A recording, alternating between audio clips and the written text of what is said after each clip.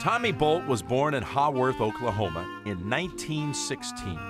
Appropriate, since his claim to legendary status came in the Sooner State when he won the 1958 United States Open at Southern Hills Country Club in Tulsa. Bolt died in Cherokee Village, Arkansas on August 30th, 2008, where he lived in retirement for decades, helping hundreds of junior golfers. Everyone knew him there, and all will give you the same comment about his choice of tee times. Always late in the day. Bolt always quipped, "That's when the good players play." Bolt has been inducted into the World Golf and PGA of America Halls of Fame. He was more than a good player, he was a legend.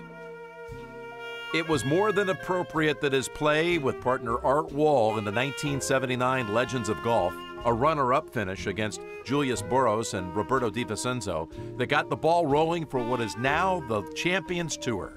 Bolt won 15 times on tour, and often it was on classic courses, like Southern Hills. His first tour victory was at Pinehurst No. 2 at the 1951 North and South Open. He also won twice at the Colonial and also at the Los Angeles Open at Riviera. His 12 seniors victories included the PGA Championship. Bolt lived only a little over 2 years in Oklahoma, leaving the state as his father first looked for work in Paris, Texas, then settling in Shreveport, Louisiana. Tommy's mother died in Oklahoma from the flu.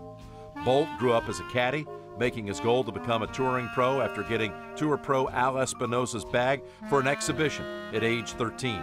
Espinosa, a flashy dresser, was fresh off a runner-up finish to Bobby Jones in the 1929 U.S. Open at Winged Foot.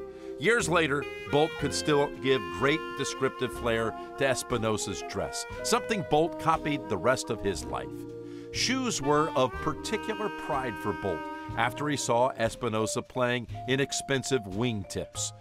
Bolt said he kept every pair of shoes he owned and kept them in pristine condition.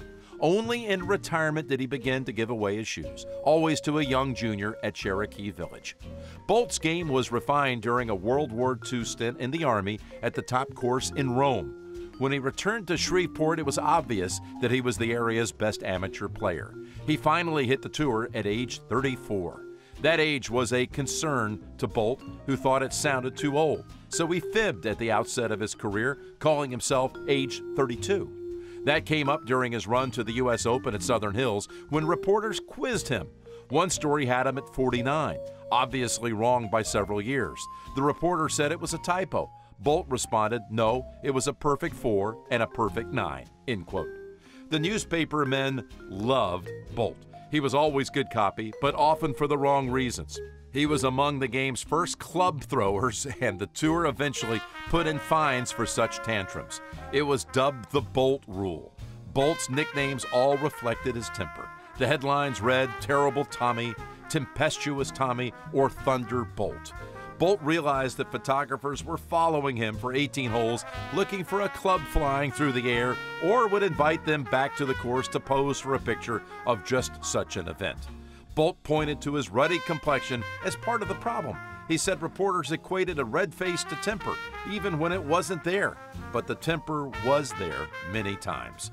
Ben Hogan always remarked, if you could screw a different head on, Tommy would have won many more times, end quote.